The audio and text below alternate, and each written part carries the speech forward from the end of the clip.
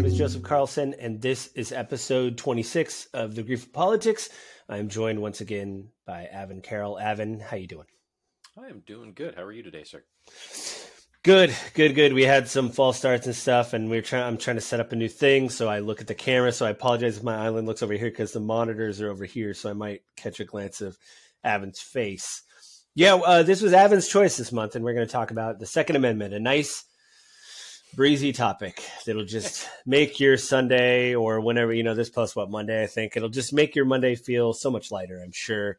Avin, why did you choose this? I'm just asking what was not like, how dare you, but like, what was your, so I'd seen some recent news, just talking about,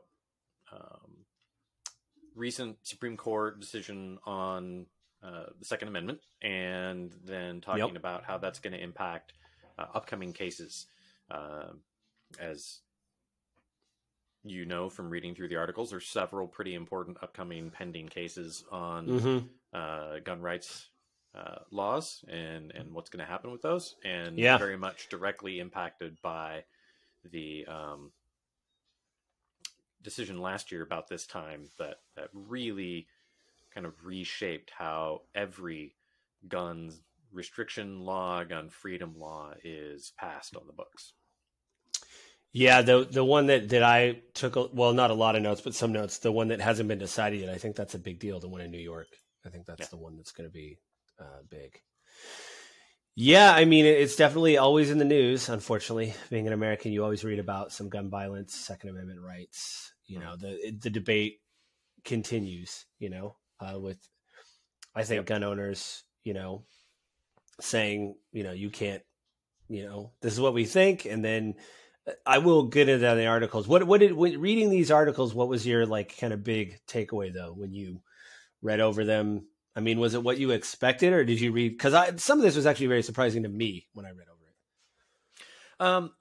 I actually wasn't familiar with the most recent kind of big decision that they made last year. I believe it was Bruin. Might be mispronouncing it, but I wasn't familiar with the precedent that was actually set by that. Yeah, that's the New York case, right? That's the New York case that was decided last year. There's another new pending New York case that will have an impact on, of course, laws as well. But the big one that was decided last year was New York State Rifle and Pistol Association, Inc. versus Bruin. And the big impact of that one was the precedent that was set by it. If I read it correctly, essentially what they said in that was that any gun law that is passed has to also meet with traditional historical precedent, which essentially just means it needs to line up with gun rules and restrictions from 1791, or at least that's how it's being treated. There's another article actually that we'll bring in later that actually talks about that, which I thought was really interesting. And I'm going to read passages where I was like, haha. But we'll get there. It's like you had a lot of articles, so this took a while to put this together. And they're meaty, right? Like, this is a really heavy and nuanced topic. And so, there's a lot of stuff in these. Yeah, the one thing that bothers me about this, just the listing from the USLA, WShield.com, the legal defense for self-defense, and they've listed the Supreme Court cases. There's just a part of my eye that twitches because they go all over the place with years. And you'd think if you were formatting something, you go from oldest to newest. But I don't know how they felt. Maybe it was the implications of the case, or I don't know. It was just weird reading it because I was like, well, this all seems to matter, and it's out of order. Like you mentioned, maybe you don't care about something that happened in 1875 is one of the cases here, but 1886, 1939, all this stuff does matter. But it was weird, just the formatting of okay, we're in 86, and now we're in 1939, and now we're in 2016. It was like, what the heck? So. I think really they're trying to line up the cases that kind of stack on top of each other. Like, how does one set a precedent for the next? as opposed to looking at it chronologically, they're looking for like, how is the foundation built? How is the next level built up off of that to get us to where we are today? Right. So I guess we just start with, basically I just, my initial impressions were what I said. This was actually incredibly informative, and it actually kind of like changed, I'm a gun owner, but it changed because you always hear this thing about, obviously the Second Amendment and states' rights. And it's like, well, why don't they just have a national ban if it's that? But you start reading this, and the Supreme Court specifically says why there isn't a national ban on firearms, basically, in all these rulings. And the one I picked out was the United States versus Lopez is one of them. It's from 1995. It's like middle of the thing. Basically, I'm just going to read this. Alphonse Lopez Jr. was convicted of violating the Gun-Free School Zones Act of 1990 after bringing a revolver that was unloaded and cartridges, which if it's a revolver anyway, it should be anyway, and cartridges to his Texas high school. Lopez argued that regulating or banning guns in local schools was well outside the power of Congress under the Commerce Clause and was unconstitutional. But this is what I thought was interesting. But the federal government argued that bringing a gun to school would cause more gun violence and crime, which would lead to economic problems. The ruling, this case was actually a major Commerce Clause case, but it is in this list of Second Amendment Supreme Court cases because the SCOTUS ruled the Gun-Free Zone Acts of 1990 was unconstitutional. They further limited how the federal government could regulate or restrict gun rights. So what keeps coming up in these cases, which I think is interesting, is that although the Second Amendment applies to the U.S. government, so it does not apply to states. So states still have the right to regulate gun ownership how they feel, whatever, through legislation and things like that. And so I always think that's interesting of like, and then how does Congress pass like national regulations on gun ownership? And to me, that was very kind of informative. Like, yeah, that makes sense. States' rights, all this kind of stuff. So, but I do think the last two lines, but the federal government argued that bringing a gun to school would cause more gun violence and crime, which would lead to economic problems, which I think is underselling the loss of life. I mean, this is the grief of politics. There will be economic problems, but also if guns go to school and it will lead to more violence and crime, that will probably be the loss of life, which is obviously the most important thing, I think. Well, and right. I mean, for this conversation, that's probably where the biggest amount of grief comes in, right? And that's why I added an extra article. I'd done a lot of reading, and all of it was kind of centered around the Bruen decision and how it was impacting how laws were being passed and how tests of those laws were coming forward into federal court. But none of them were really talking about why we have an argument, right? Like if you just read those, it'd be like, okay, well, like what's the big deal? Why are we writing these laws? Why don't we just not write them? Of course, everyone that lives in the United States knows. There's a lot of gun violence in the United States. We are a very pro-gun country. One of the articles points out, as far as like the Western countries of the world, most of the developed countries in the world, private gun ownership is completely outlawed or extremely restricted. Right. And in the United States, it's like, even though NRA and pro-gun organizations would say like, oh, we're way too heavily restricted, compared to the rest of the world, there's basically none. Yeah.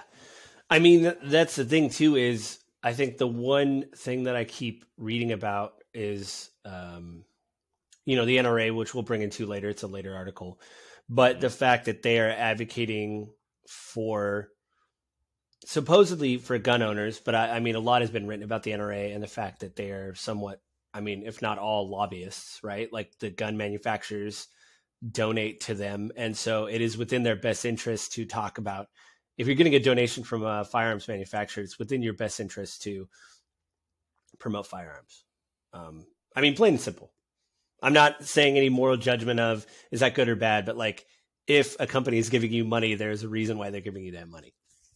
The other one I actually wanted to bring up was the District of Columbia versus Heller. So I'm using an iPad to scroll through. It's actually kind of nice doing this. District of Columbia versus Heller. And I think this is interesting because this is actually a point by point thing of the problem.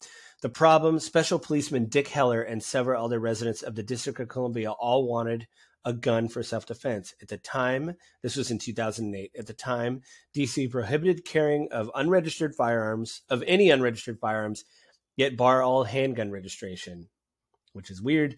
DC also required all lawful owned guns to be kept unloaded and disassembled or bound by a trigger lock, including in a person's own home, with few exceptions. Heller felt this ban prevented someone from properly defending themselves at home and violated the Second Amendment. This is why I think it's interesting, because the ruling really is a point-by-point thing, so I want to read this. In the Second Amendment Supreme Court case, the court made several rulings upholding our constitutional right to keep and bear arms. It found that the Second Amendment protects an individual right to own firearms for the purpose of self-defense unrelated to militia or military activity. And because handguns are today's primary defense weapon of choice, they're also protected. The phrase bear arms meant to wear, bear, or carry upon the persons or in clothing or in a pocket for the purpose of being armed and ready for offensive or defensive action in the case of conflict with another person. 3, a well-regulated militia is not the state's militia forces. So that's interesting. The DC regulation effectively banning handgun possession and the law required firearms in the home to be kept inoperable at all times, both violating Second Amendment protections. And 5, the Second Amendment is not unlimited or absolute. Reasonable restrictions may be upheld, such as the limits of firearm possession, carrying in schools and government buildings, and dangerous and unusual weapons. Unfortunately, the District of Columbia is under the exclusive jurisdiction of Congress and the federal government, not a state, right? There's been talk of DC becoming the 51st state.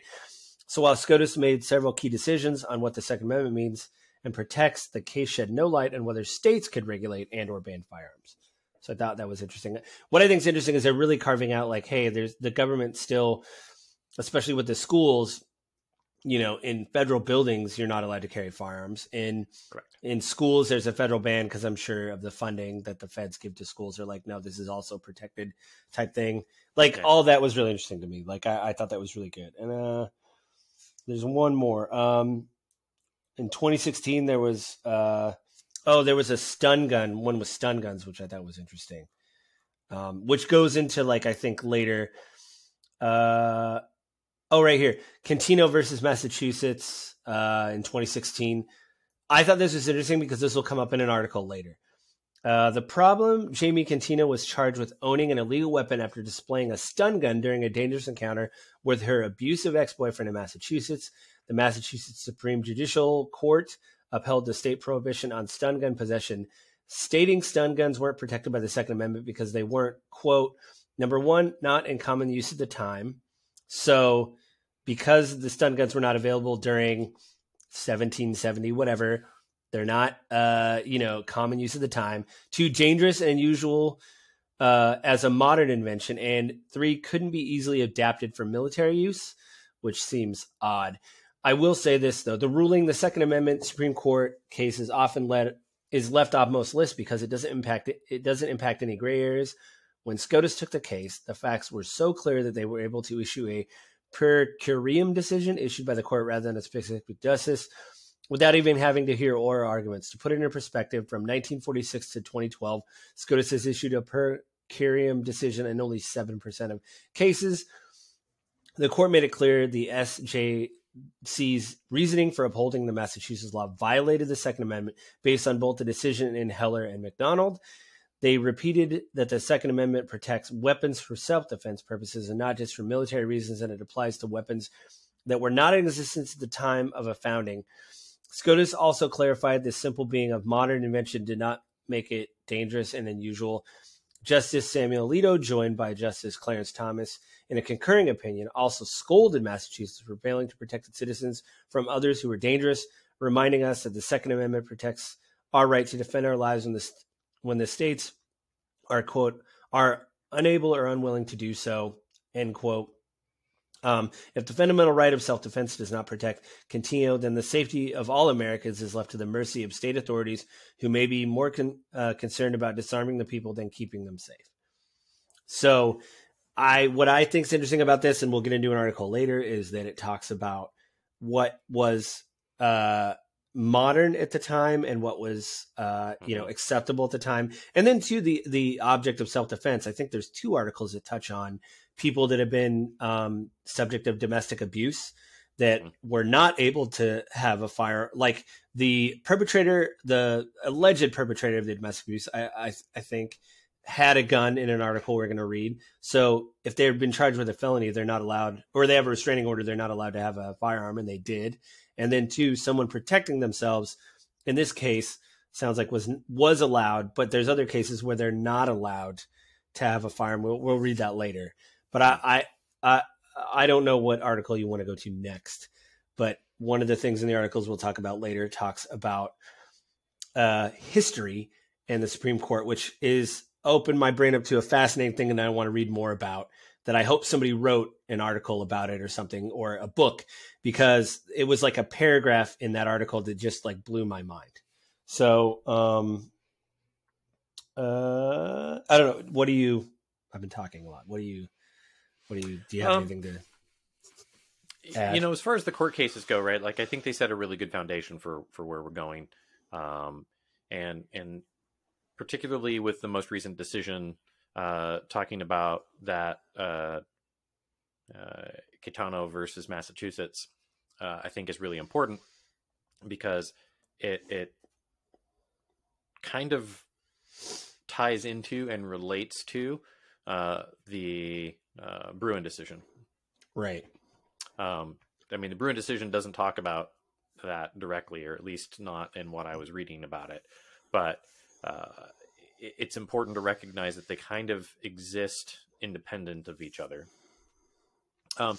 So, if we're going to go and start reading into the articles and not just sort of the case law history behind. I just wanted to set up. I mean, that was a good resource, because it. Yeah. I hear about that all the time, about like, oh, like these cases are fascinating and just read them. But like, these decisions are sometimes hundreds of pages long, and to just have somebody to break it down of like, this is what it was, this is what the case was, here's what the problem was, and here's the ruling. No matter how I feel about the ruling, like it's kind of like, oh, okay, so these are the bullet points that the court found was the reason for this. And I was like, wow, I hope I don't know if there's more websites that don't just do Second Amendment stuff, but like any amendment stuff of like, let's break this down. And, that's, I think, why we like the Britannica Procon so much. So just so people know, this was from uslawshield.com. The title of the article is Key Second Amendment Supreme Court Cases. Yeah, I'll link it in the YouTube, whatever, so people can click on it. And then source. Joe will link it in the description. Yeah. So you can go look this up. So it's a good resource to have, understanding the various case law around Second Amendment, at least key cases. Right. So next article is from USA Today. Oh, I clicked on the wrong one. That's all right. I'll get it. It was published just this week, February 15th, 23. And it's talking about gun rights, because this is right after the Michigan State shooting happened. Do you remember? So the Michigan State thing, I just read the headline. Was it 5 people were killed and 2 were injured? Do you know off the top of your? Oh, I don't know what the final numbers were. I only saw the headlines as it was coming out. That's, if you're not American and you're listening to this, that's what we are. That's where we're at in this debate is, oh man, this one I don't really know, because it just keeps happening. So I don't really know. Well, it's pretty new, one, and two, I didn't pick this discussion because of that particular topic. Right. Right. Like we chose this a month ago, and so that wasn't where I was reading. Right. But as I was looking up articles, this one had just popped up, and I thought it would be the way they talk about the Bruin decision and how it impacts things. I thought was very important. Yeah. So, what they're talking about here is the headline is, "As Nation Reels from Michigan State Shooting, Courts Wrestle with Access to Guns," written by John Fritz. Again, February 15th, 23. And they talk about how we're nationally, how we're working through kind of these cases, and what does this one mean for it. They talk about a series of criminal cases percolating in lower federal courts are striking at a question about when the government may deny someone access to a gun. And they're specifically working around people with criminal backgrounds and what that means. Like, can we restrict it? Can we not? Are we violating their rights when we do? What denotes someone that should have that right taken away? Specifically, people that are nonviolent felons. Right. And so there's kind of this argument going back and forth. They have a bullet point lower down in the article, and others talked about this too, that the power of the Bruin decision in that you have to have traditional and historical precedent to set a law. That's they say, quote, "Some lower courts are now tossing gun laws that don't have historical roots. Some of the cases will likely wind up at the Supreme Court." And the reason that they're doing that is because essentially the Supreme Court has said if it doesn't have historical roots, it doesn't matter what your law is. It doesn't. It's not constitutional. So I have a question for you with a historical. I mean, obviously they're looking at old case law, saying, how does this affect? They look for precedent, right? But I mean, with the past few years, I mean, in my opinion, there is precedent being set now. Maybe it isn't going to court, but like we're seeing more of these things on the news. So like, I mean, we're not lawyers and we can't really speak to this, but how do you, when you say historical precedent, but then there's nothing on the books to say like, hey, this is a problem now, what do we do? Like, what do you look back to? And I think that they actually talk about that in an article later, but I don't know.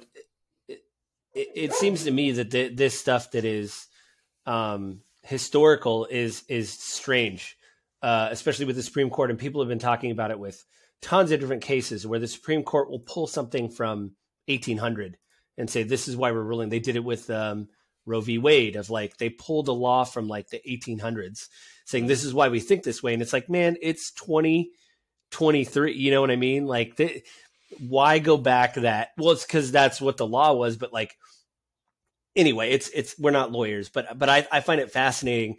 It's just kind of like piecemeal picking from history, where it's like, well, where is your thought process? Because that was a long time ago. You know what I mean? Even these cases they're citing from like 1939, that was like almost 100 years ago, right? So it's like, what? Like, what? Like, I don't know. I think that's what I'm finding fascinating about all this is like how it must really be difficult for the defense in like these cases where they're trying to advocate for like victims to be like, well, we don't have like something on the books to look back to. We can only go back to like 1929 or whatever, which is infuriating because it's like, what about all this stuff that's happening now? And I think for the grief aspect, that's what I've been finding fascinating is reading the correlation between history and the Supreme Court and how they pull from history. And how so in the grief perspective that how they're pulling from history? Well, because I mean, to go to I'll just do it right now. Cause if somebody wrote a book on this subject, I keep having to go back to your thing. It's the CBS News article. Nope, not that one. Not the one that it keeps doing that. Not in wake the of new Supreme Court Second Amendment decision, uncertainty plagues gun laws, new and old. Yeah, is this yes, okay. So this is the quote that I got a pop-up ad right in the middle of the article. Cool. Get out of here. Get out. Okay.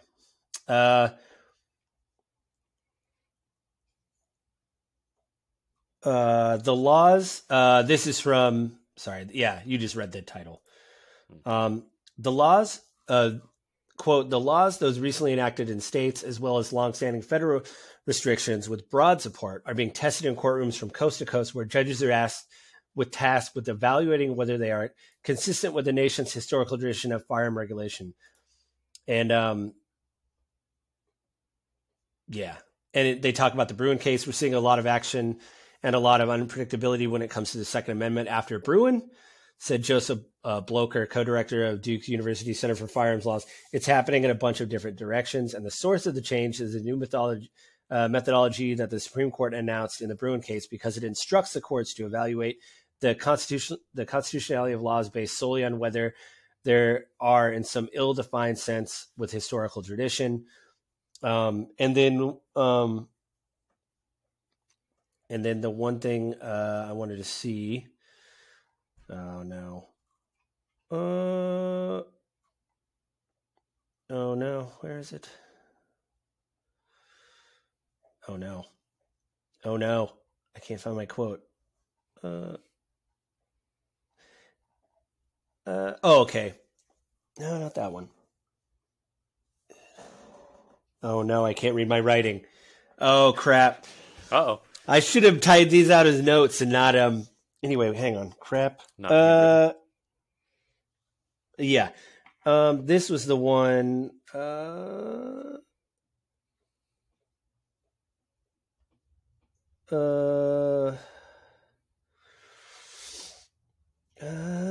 no, this is incredibly thrilling. I will say that I think it was this article that talked about how, man, I wish I could just find that. Oh, right here. Quote, in the founding era, you won't always find laws that directly disarmed people for intimate partner violence. So like the domestic violence thing. It was something legislators concerned themselves with, but it would be absurd to say we can't do the same simply because in 1791, women were not given the same protection of the laws they deserved then and now. So yeah, that's the thing. When you look back to history and there really isn't laws in the books protecting domestic violence, that's because in 1791, they weren't as concerned with domestic violence because women just didn't have rights. They couldn't vote, right. And stuff like that. So it's like, what? Who cares, right? So, right here. Right here. This is what it was. Oh my God. Okay. I found it. I'm excited. Quote, this court is not a trained historian. The justices of the Supreme Court, distinguished as they may be, are not trained historians. We lack both the methodological and substance knowledge that historians possess, he wrote. The sifting of evidence that judges perform is different than the sifting of sources and methodologies that historians perform. And we are not experts in what white, wealthy, and male property owners thought about firearm regulations in 1791, yet we are now expected to play historians in the name of constitutional adjudication. Many of the courts fight over new state gun control laws in their early stages, and judges have been asked to block enforcement of laws while leading proceedings continue. So that kind of blew my mind reading that, which makes sense if you just stop and think about it. But the fact that, like, because you look at law and look at what is on the books, you don't look back and know what you don't read the diary entries of the founding fathers, see what they thought about things, how they thought about things, how things have changed. I mean, there's people that just like that devote their life to law, devote their life to history, and say like, this is why this is how it is. But a judge doesn't have the time to do that. So we're asking them to be historians on top of being a judge. And they're saying, they're ill-equipped to basically do this. If somebody's spending, 5 years researching a book about the founding fathers, they're putting all their time and energy to that and then publishing the book. And that may change how you look at the time back then and people back then, Yeah. So, I mean, to me, that kind of blew my mind when I read, I was like, of course, and so how is that affecting gun laws now? And it put everything kind of in perspective that, these people aren't historians, and when you hear historians talk about diary entries from what they were thinking, there's no way the founding fathers could obviously envision the world how it is. So like, how do we interpret that, and like a lot of people say, that's the problem with going back to 18, whatever, to be like, this is why, 1791. Yeah. 1791 to say, these are your property rights. So yep. I found the quote. Okay, I can sleep now. I found the quote. I was going to wake up at 2 a.m. and scream if I couldn't. Same article, a little bit further down, another quote comes out. This is from Sanchez Gomez. Legislators should not be taking Justice Thomas at his word and understand that Bruin, the court decision, is not a regulatory straitjacket. Doing nothing in the wake of violence out of fear it might be challenged seems like a game of negotiating with yourself at the cost of many lives. Let's talk about Bruin, understand what it means. But given that it's still in flux, it's counterproductive to be thinking too much about exactly the outer bounds. Yeah. So,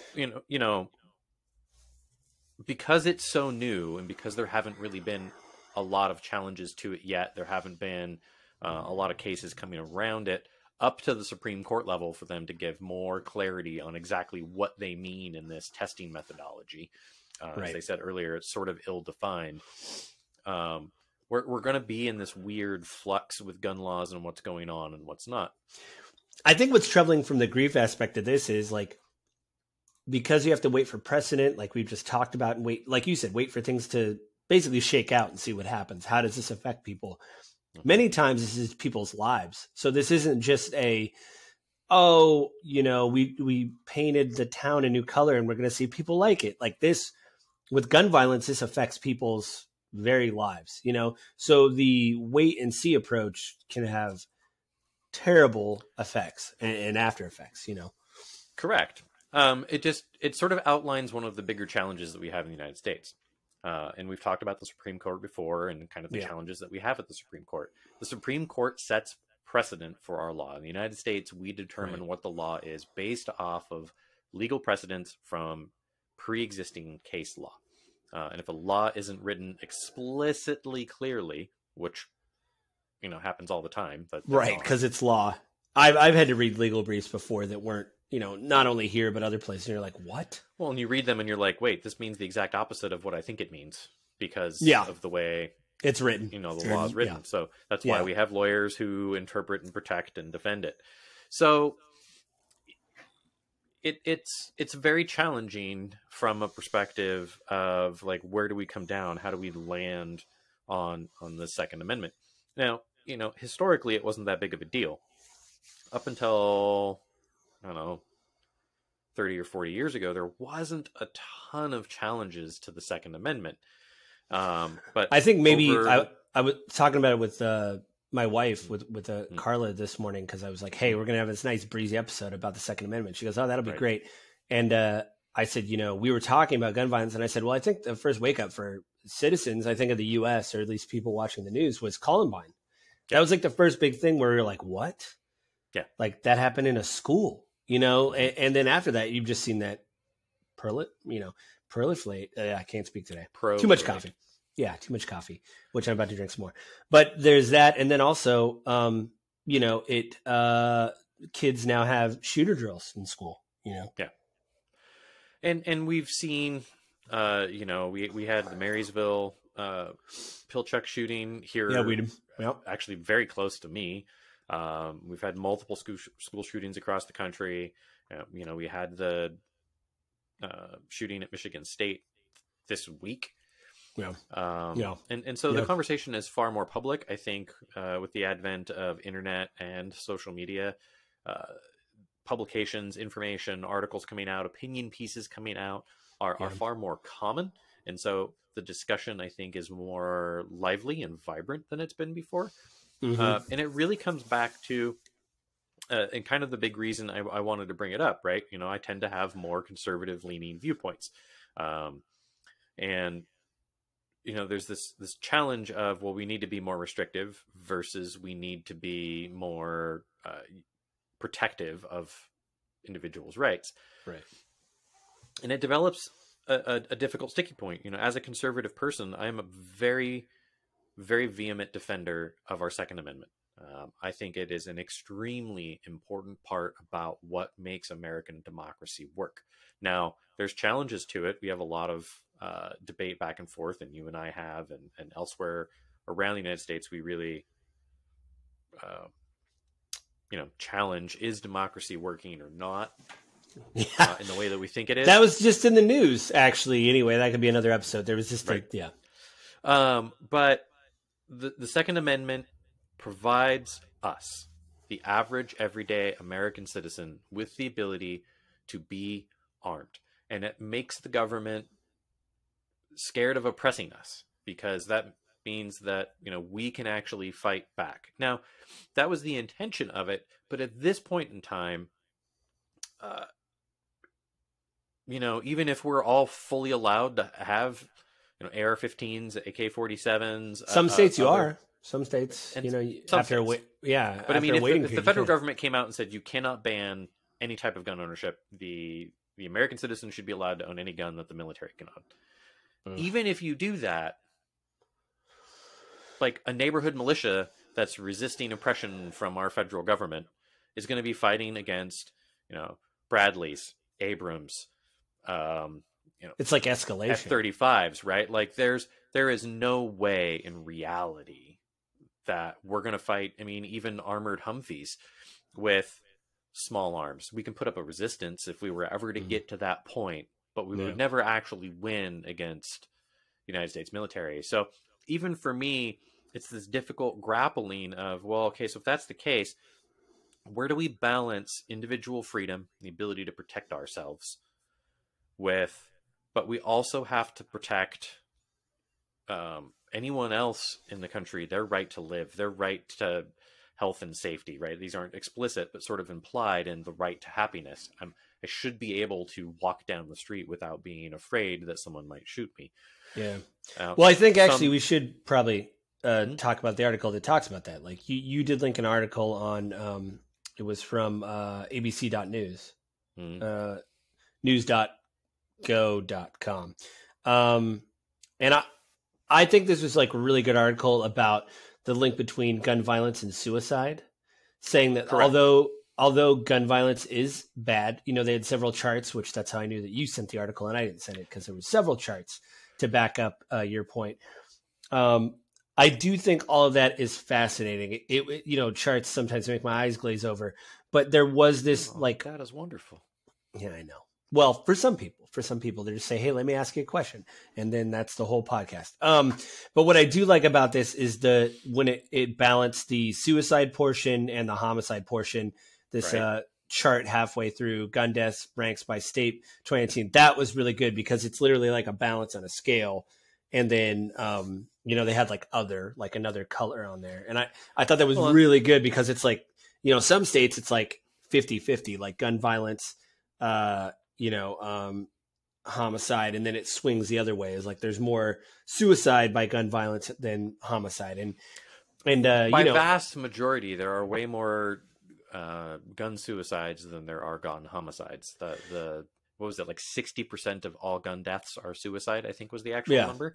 Well, what I think was fascinating too is this came up with Uvalde, which was I will say it was like one of the few times I've heard pro Second Amendment people talk about mental health seriously, because that's been something I think at least people I listen to on the left have been talking about a long time.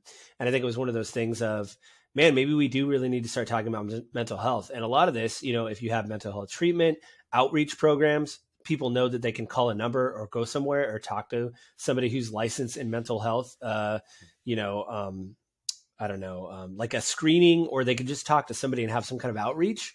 Then, I'm sure some of these deaths could have been prevented.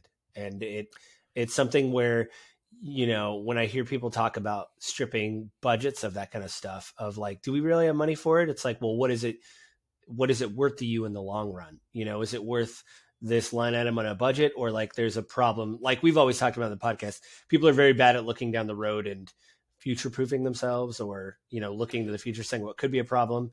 And I think this remember where it is, but one of these articles actually even does talk about the economic costs of being over something like $1 billion a year related to gun violence. Oh, right. So, is it this article or is it that money? I think it's this article. So the one quote I wanted to read out of here too, there's a couple of really interesting things that came out of this. So it's abcnews.go.com that Joe's talking about, or will link. And it's titled, America has a gun violence problem. What do we do about it? It's from 2021. So it's a little bit older, but ABC News was basically doing like a series on gun violence. Yeah. And there was a couple of things that really stood out. One was the suicide. And looking over here, the most recent data from health officials shows that suicides account for the bulk, over 60% of gun deaths in America. Yeah. Another quote that they have sort of related to that is, what you don't hear about and what people don't assess is, for every story of a mass shooting, which is what we talk about and why there's a lot of discussion, a lot of passion, you're getting protests and Mm-hmm. a high level of Mm-hmm. activism related to Mm-hmm. gun violence because of mass shootings. For every story of a mass shooting, there are on average 300 other stories, most of them suicide, that are Mm. never told. Yeah. So access to a gun simply in and of itself is a dangerous thing. So then do you restrict that? And that gets extremely difficult. Yeah. You and I have talked about, I believe I've talked about it on the podcast before too. I've dealt with depression since I was a teenager, and Yep. sometimes it's very severe. And I personally choose not to own a gun. I enjoy shooting. I love target shooting. It's a ton of fun. I do believe in owning firearms for personal protection of the home. But I will tell you, there are times in my life where if I owned a gun, I don't know that we'd be having this conversation, because Yeah. simply the ease of pulling the trigger might have meant that I wouldn't have had the time gap to stop and realize I didn't want to actually kill myself. Yeah, I mean, it's really good that you realize that, because I think some people don't get to that. They don't get to the realization part of it, of like, oh, I shouldn't own this or whatever, you know. Mm-hmm. And then, there's the next step of that too. A lot of other gun violence that you don't read about because it doesn't fall into that mass casualty, mass shooting, which is categorized as 4 fatalities or higher. Mm-hmm. Home domestic violence, other crimes of passion. A lot of that happens because, again, access to a gun. Yes, a husband and or wife, girlfriend or boyfriend, other significant other may stab someone, but you're far less likely to kill a person stabbing them. Yeah, and I mean, that's why I think there is important to push back on those laws that are, maybe Turbos, not extreme risk protection orders.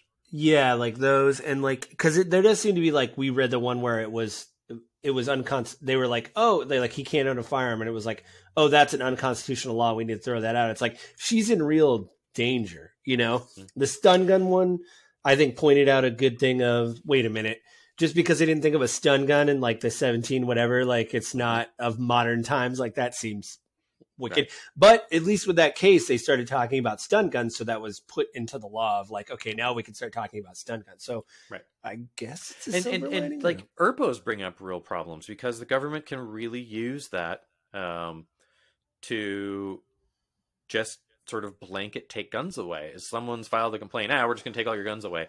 It doesn't actually look at the individual situation or cases, and it gets real difficult when you start getting to Second Amendment law, because we're talking about constitutional rights of an individual. That, is it constitutional to take a gun away because someone is accused a person of being at high risk without actually going through due process to determine if they really truly are at high risk?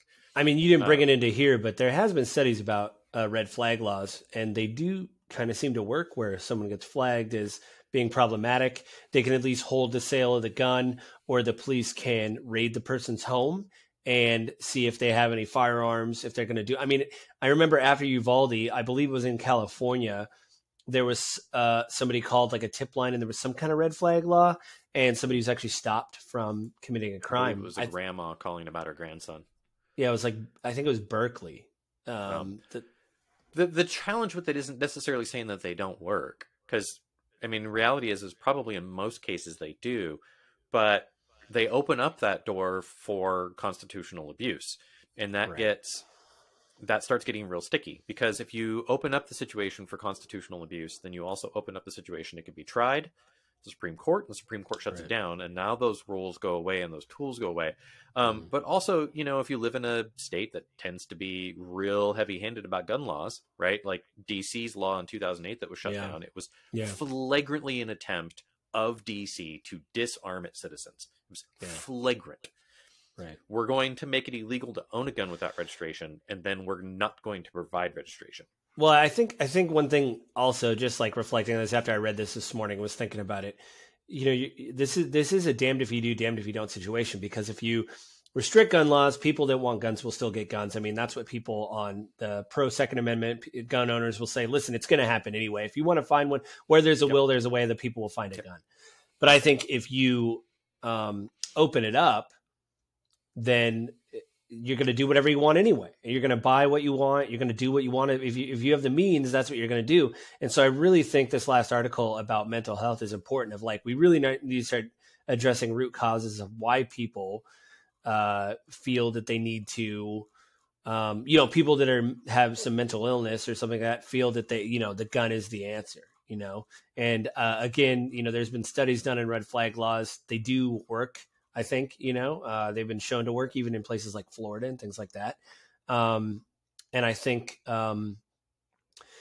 what dismays me, and we're getting a little bit towards the end, but I think what dismays me, and I've told this to gun owners, like my friend of mine is a gun owner. What I feel is we didn't really bring it up, but the NRA, you brought an article with the NRA, and I feel that they're really the only voice that's talking about this. And, like we just talked about at the beginning of the podcast, they are essentially a lobbying group for firearms manufacturers in a way. And so I think there needs to be legal, lawful gun owners that need to be vocal on a national stage about what is happening. Because what I'm hearing from the few podcasts and things I read is they're trying to affect state law, which is important. We've just talked about how there's a federal and state, line of like, hey, the government can't take away your guns, but like the states have to regulate your guns. I don't feel there's a national conversation from registered law-abiding gun owners. They seem to be very silent. And for me, on the left, it's kind of infuriating to allow people like the NRA and, elected officials who we all know, it doesn't matter if they're Democrat or Republican, they get donations from lobbyists. And so when they come forward and do this, it's very frustrating. I want people that are literally saying, listen, this is my hobby, and they want to protect their hobby. What can I do? Because I think that they're reading the worst parts of the left that say we need to ban all guns. I think it goes much deeper than hobby, though, right? Like, I enjoy shooting from a hobbyist perspective, but I also definitely agree with gun ownership from a home protection, personal protection standpoint too, right? Yeah. Good guy with a gun. We don't see a whole lot of news about it, but good guy with a gun is a real thing, right? It's a narrative people talk about because it does exist. Now, maybe it's anecdotal in that when I say that it's a small percentage, but I would be interested to see if we have, I'm sure we have the data. I'd be interested to go back and look at like how often does a law-abiding citizen with a gun prevent a violent crime from happening? Well, I mean, we do have some data on that, but again, I was talking to Frank because he owns several firearms and stuff. He's a gun owner. Yeah. He actually had a lapsed membership to the NRA because he thought too. He's like, I'm kind of disillusioned with, but I believe. But anyway, I told him I was kind of working it out in real time. I think the reason why that narrative sometimes doesn't work for gun owners is because that number that a good guy with a gun saves is always X. So like you like math and I'm terrible at math, but like you're in a crowd, you have a gun, you see a perpetrator that's going to open fire on people, you kill them, right? So like that's crisis averted. The good guy with the gun has killed one person, but when it fails or it's not there, right? But you don't know the perpetrator, how many rounds they could have fired, if the gun would have jammed, how trained they are, like all those are X factors, right? But you know that the good person with the gun killed one person. But when you have an event like Uvalde, like the mass thing, you can say, well, in Uvalde, we know 21 people were dead. Supposedly that person bought the gun legally. We know that in Massachusetts, so many people died because I don't know if that person's legal. Actually, I'm not going to say that. But, there were so many instances of like, we know this is how many people die from this. So yes, good people with guns are effective, but we will never know the true toll of that. But we know the other toll, which is people just dying through gun violence at, But again, even there, you're citing the mass shootings, which we, reading through the article it's less than 3% of all gun fatalities in the United States are mass shooting events. Most of them are solitary, and the vast majority of them are suicide. So, even there, good guy with the gun has an issue because good guy with the gun has a really bad day, finds out his wife is leaving him, or whatever it may be, decides he's going to kill himself, right? Yeah. So there's that part of the argument. The thing is I think good guy with a gun narrative doesn't need to be mass shooting event. I would wager that the vast majority of situations where a private citizen, law-abiding gun owner prevents a crime is probably very frequently personal defense. And I would wager that a lot of that is women personal defense, protecting from abduction and rape. I would wager domestic violence, home invasion. Domestic violence gets real sticky, right? Like, you might be preventing domestic violence, you might be escalating domestic violence, but because there's a gun in the home, something can go terribly wrong. Yeah. So it's one of those things that's super difficult to legislate. It's very difficult to regulate because there's so many broad ramifications to it, and the way that the Constitution is written is, you have the right to keep and bear arms. And currently we're interpreting that as more heavily leaning towards the personal defense side of things, but that wasn't the actual initial intention for it. The initial intention was different. And again, going back to the quote that I read that blew my mind, the fact that the Supreme Court justices are not historians.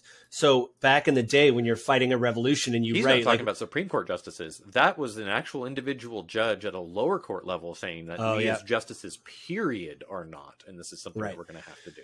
But that's my point is, when you're fighting a revolution against an oppressive government like we were during there, and then you start writing Bill of Rights amendments, what have you, Second Amendment, that is that moment in history gets changed over hundreds of years. And how do you look back on that and stuff like that? That's definitely going to color the way you look, at everything. I don't know. We almost are running out of time though. So Avin, my eyelight's been all over the place. My eyes have been like squirrels. What do you want to promote before we take off? So of course I have my own YouTube channel, Your Agent Guide. I talk about real estate stuff.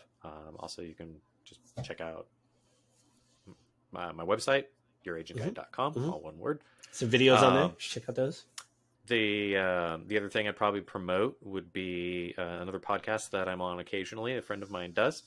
It's called Gaming with Grief. It's hosted by Joseph Carlson. Almost episode 200. We're almost there to episode 200. Just want to let everybody know. So.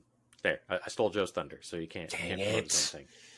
Well, I forgot that we didn't do closing thoughts. I'll say this: the history thing and the thing in the beginning, just listing the court cases were, and the suicide one. I mean, they're all really good articles. I mean, I don't know how long it took you to go through that, but it was pretty great.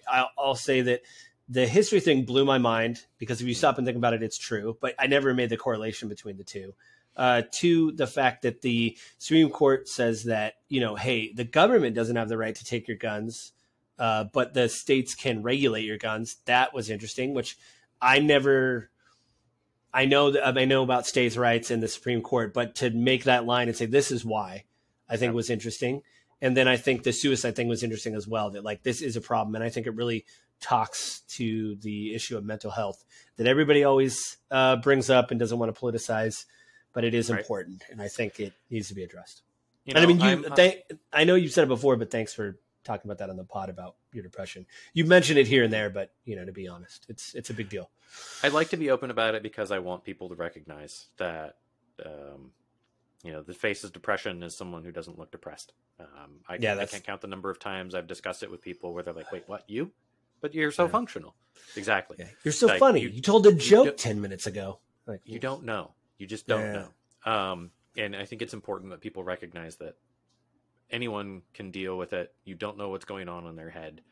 A lot of times we're putting on masks when we're out in the world because it's awkward and uncomfortable. And some people aren't, but a lot of people do. Yeah. Anyway, so, kind of closing thoughts, same scenario I brought up before, right? The purpose of the Second Amendment is to protect, to allow citizens to protect themselves from a government that becomes tyrannical.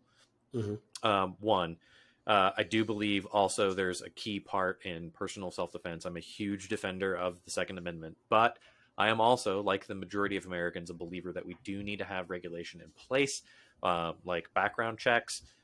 I'm even a fan of gun training. Texas, one of the most pro-gun states in the country. I don't know if it's changed, but when I moved there in 2017, their laws to get a concealed carry permit, you actually had to pass a written class and exam, and I heard they were gonna repeal some of those? Because we did the episode on Texas and I brought that up. I don't know how that went through, actually. Some of that back. I'm not 100% sure because I don't live there anymore. But I will say that, like, if Texas is doing that, why is it a big deal for us to even do that on a national level? To, like, yeah, okay, you can own a gun. You have to pass a background check. I'd even go so far as to say we might do a psych eval. The challenge with the psych eval is you could say it's bias, and so there are difficulties in doing that. And then not just a written test, but a physical test. Like, we actually have to make sure you can operate a gun, you can get around downrange on target. I think just the waiting period is pretty important, because the fact that if somebody was going to commit something that's horrific, like in Uvalde, just to have the organization run the background check over several days, maybe that person has a moment of self-reflection, or just, hey, I don't want, it's too much. I can't wait 5 days. They stop, get the help, or just, you know, for whatever reason, it had to happen on a Monday, but now with the waiting period, Wednesday doesn't work for them, whatever's going on. I think the waiting period is the number one thing. And I think the red flag laws, if, you know, the studies that I've read say they do work, I think those need to be talking about. But again, it feels like, I understand that registered gun owners are going to states to talk to different states, but I wish there was a national conversation with registered gun owners to say, this is what we are okay with, and this is what we are not okay with. And to, instead of, and you know, even on the left, it's like, listen, this isn't going to go either way. We're not going to be able to find an impasse. So you have to come to the table and say, all right, let's talk. At least let's talk. You know, this has to stop. We have to do mental health training, or we have to do something. So I'm not going to take away your gun. I don't want to take away your gun. I understand you're a law-abiding registered gun owner. What do we do? There needs to be good faith. I mean, that's part of negotiation. And, you know, we've talked about this all the time with negotiation. There needs to be good faith on both sides. And I think that's just not happening, which is part of the problem. In some pockets. In other pockets, it is, right? It depends on who you're talking to. So, and some states are doing it, but at a federal level, it is going to happen. The last article we didn't really go into was the NRA predicts Supreme Court will finally define what the Second Amendment really means. Oh, crap. Oh, crap. That's going to be a thing. What is it? NRA predicts Supreme Court will finally define Second Amendment. And they're saying that future case law coming from the Bruin decision is finally going to define what the Second Amendment actually means. We'll see if that actually happens. I think that's optimistic. So the we're Bruin past the one, closing arguments. We can keep running down the bunny trail. Yeah, we'll probably go down.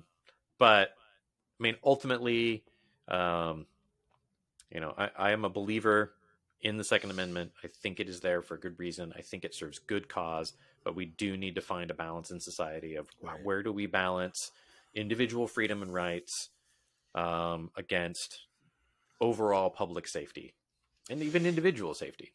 Yeah, because I know people that don't want to, like you said, you don't want a gun. I know other people that are like, I don't want it.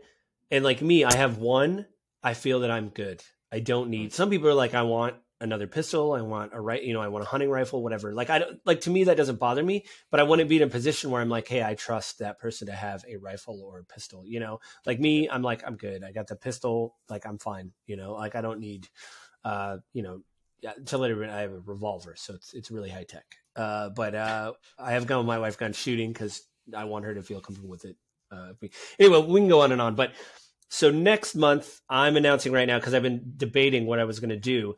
And Avin, we did the Second Amendment, so why don't we do the First Amendment? Why don't we talk about free speech? And I think that the news and everything that's coming out of the news and free speech, so you and I have talked, again, we talk about doing pre-shows, but we're very busy. The thing with the pre-show, I think we just talked for a few moments, the idea that, you know, do you want, I think you and I were talking about, you and I were saying, like, do you want someone to say something harmful? No, but you want to know that they have the right to say it. And two, you kind of want to know what's coming.